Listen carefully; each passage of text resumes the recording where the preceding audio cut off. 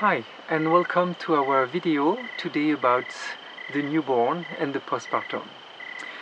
So congratulations, you crossed the marathon of the pregnancy, the Iron Woman of the delivery, which is something incredible, and the success is that your baby is alive. So congratulations, whatever you have to go through, the victory there, and you can be proud of it. Now you enter another phase. After this huge effort, concentration of a passing of yourself, you are ready to cross the ocean of the newborn life and the postpartum. It's an ocean in a way that you will enter in the new wave of your hormonal life. Before, the level of your oxytocin was quite steady, with a high at the delivery.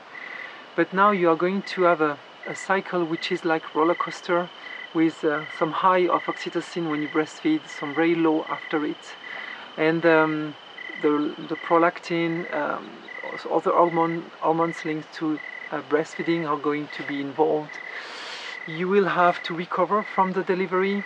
Usually we say that it takes 9 months to recover just of the effort of the delivery. You will have to recover for your pelvic floor if you have tears, just the tiredness, just the big opening, many things that could have happened, hemorrhage or other things.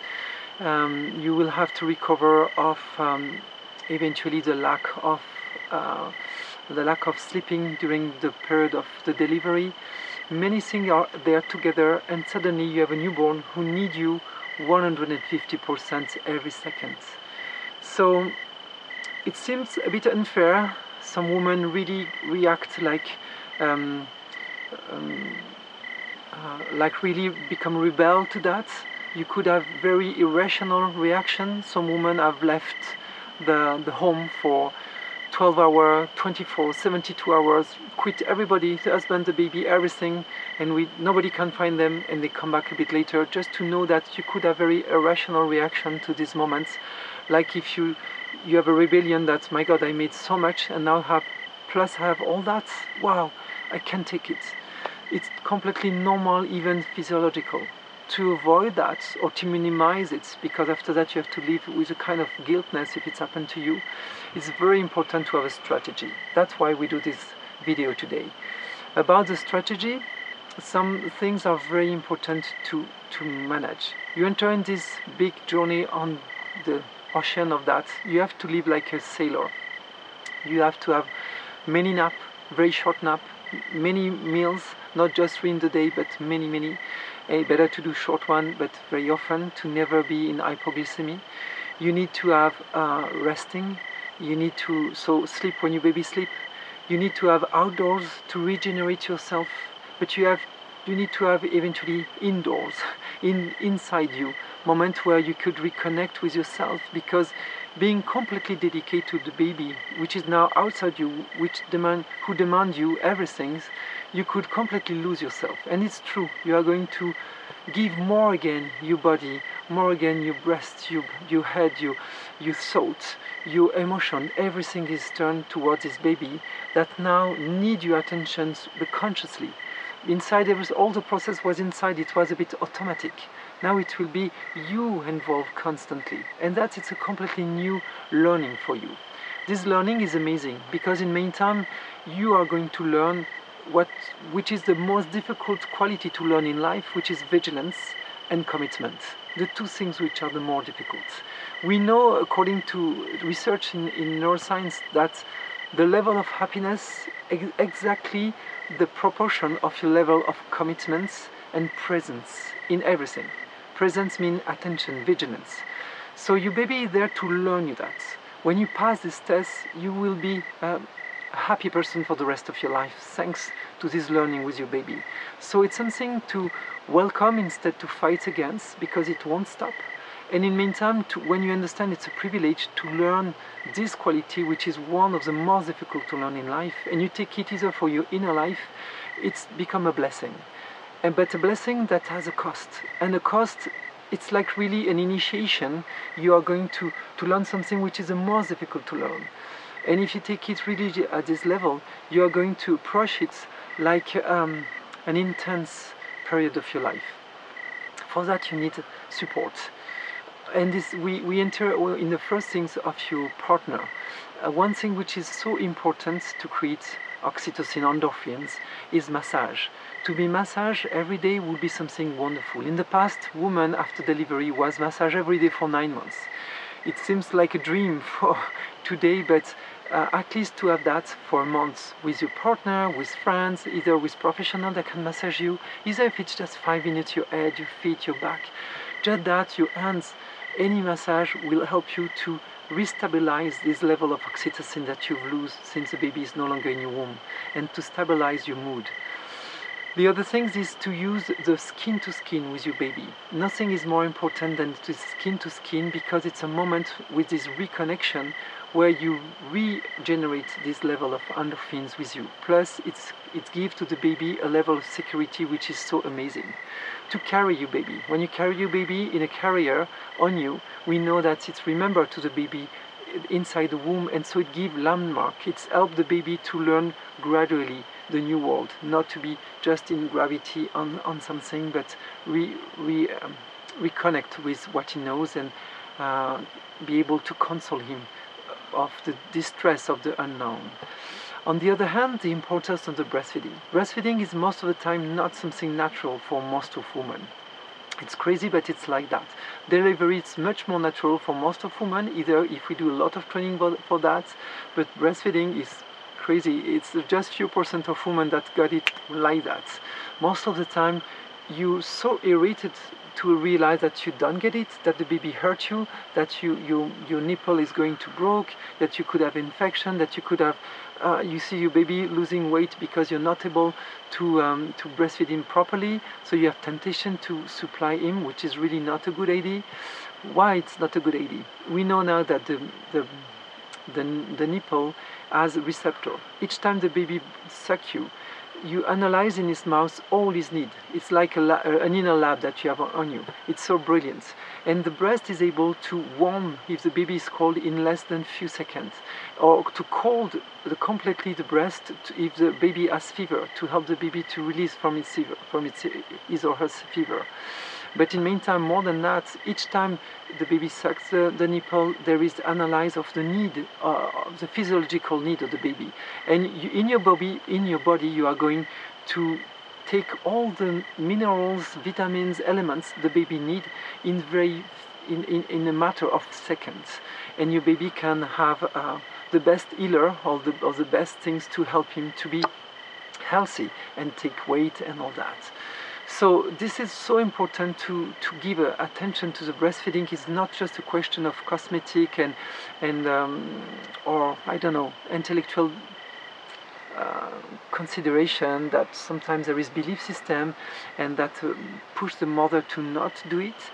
But please take help to keep your breast beautiful. If you are afraid of that, there is massage, there is many things to do to avoid the distension of the breast, to keep nice breast later.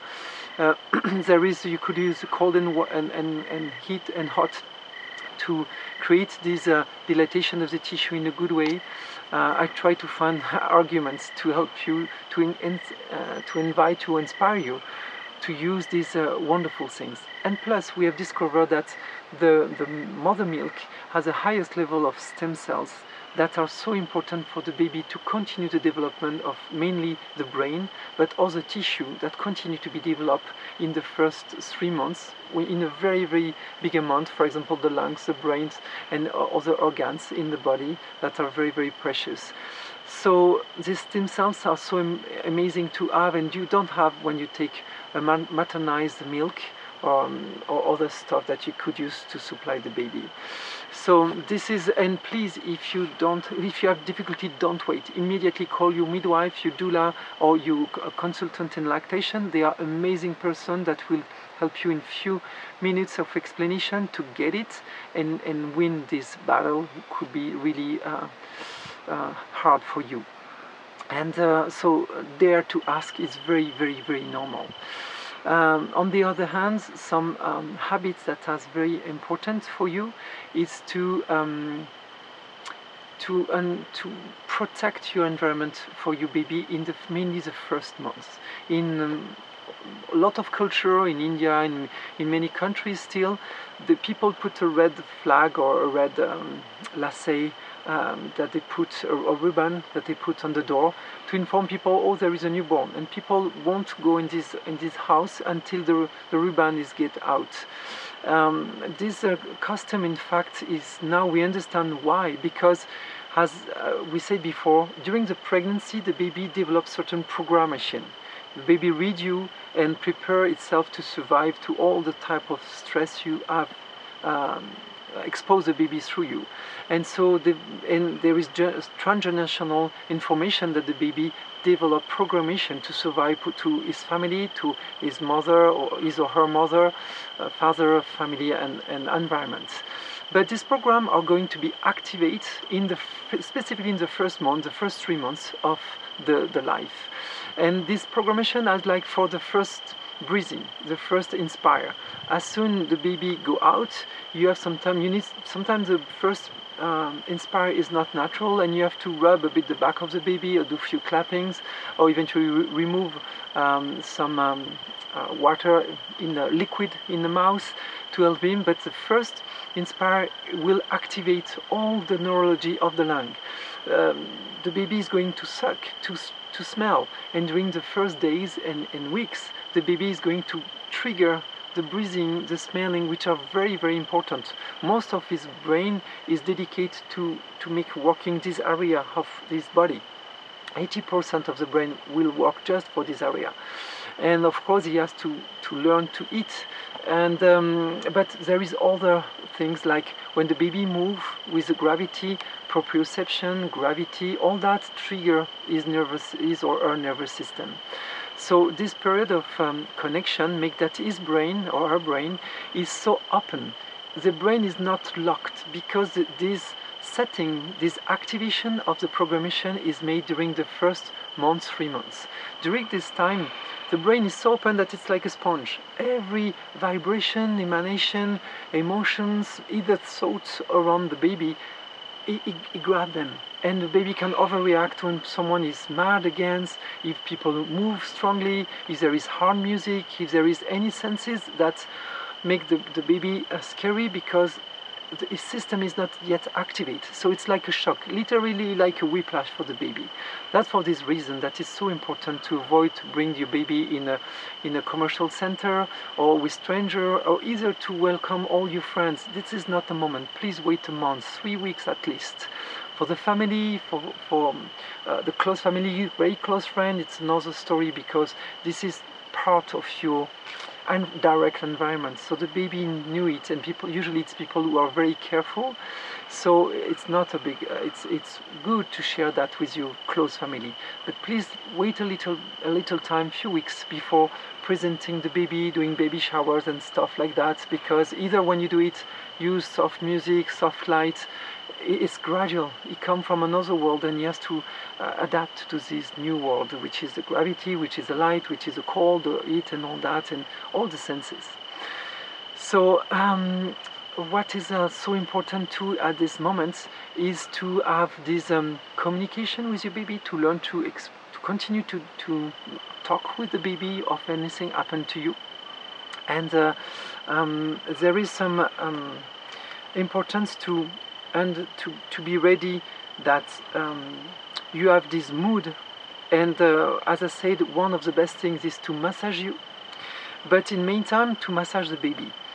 In etology, the studying of animals, we know that all mammals tend to bite the skin of the baby and to lick it.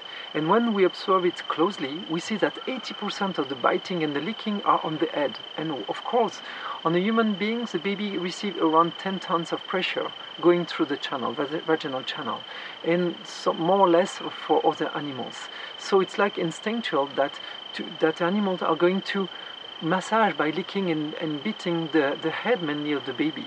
In the past, until at the end of the 19th centuries, before the Industrial Revolution, all the mother, in all the world, was teaching their mother to massage the head of the baby and the body. Today we have lost this wonderful habits. And so if you don't dare to do it because you're afraid the fontanelle and all that, the fontanelle is fragile if you put something directly in it. But if you massage around, everything is so you can do massage very simple. Me, I like to learn that. It's like you tremble the earth. You can move. It's like the water. You move the skin on the skull. You massage like that very lightly, like this is the air. And after that, you take the air when there is some hairs, and you pull them. This is a fire. So I use the 4 elements like a landmark to help you to massage your baby. You can do that 10 times a day. It will make like a breathing, a release on all the skull and all the spine of the baby.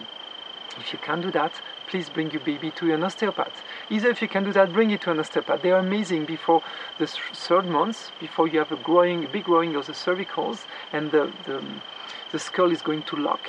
You can help a lot your baby to avoid colics, to avoid regurgitation, bronchitis, and many things, bronchiolitis. You can help many little things that happen by releasing this tension in the head, because sometimes you have pressure during the pregnancy, but most of the time before pressure during the delivery, but most of the time during the pregnancy. So the baby uses the head to push and to help mommy doing pressure on certain organs. So you have certain pressure that could create dysplasia, like torsion in the head or flat head, different things.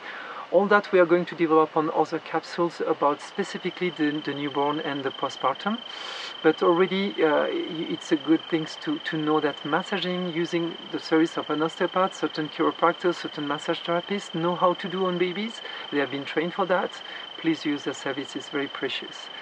And it's important to avoid postpartum depression too, to take a lot of omega-3, because omega-3 help you to redo all what the baby takes to do the brain.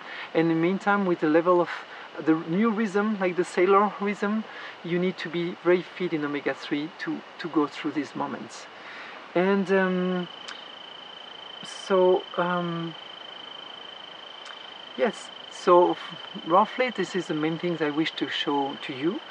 There is many books that you can find, and you can find something which is very interesting. It's Dunstan method. You can find it on the website prenataleducation.org, and you can see this method of a singer, which is amazing to learn the need of your baby. It's 4 songs to learn, well 5 in fact, where you can know if the baby is hungry, need to be moved, or need to sleep, or any other need of the baby. It's very simple to learn, and it can be very helpful.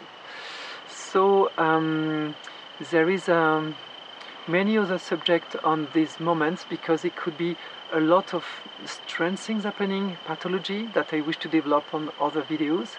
But for now, I hope that you will be comfortable to go on internet to learn important things that I have talked about, to eventually dig on these things, to find resources and accompany it, that you have a wonderful starting, and that you benefit this moment of so intense moment of your life that will develop you the root of the real happiness for all your life.